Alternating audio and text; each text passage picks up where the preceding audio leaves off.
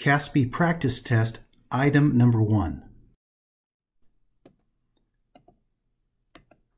So here we have enter the value of n for the equation 5 to the n equals 5 to the 11th times 5 to the 3rd. What we want to focus on first is 5 to the 11th times 5 to the 3rd. We're multiplying powers with the same base, and they both have a base of 5.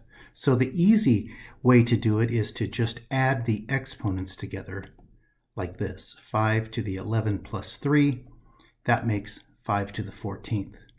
Now, if you're wondering why we do that, when you have 5 to the 11th, what you really have is 5 times 5 times 5 times 5, all the way 11 of them. And then we have 5 to the 3rd, which is 3 5s multiplying together. And when we when we combine them all together, we have 14 5s. And so that makes the 5 to the 14th. Now, to answer this question, we want to find out what the value of n is. And so n would be 14. So n equals 14.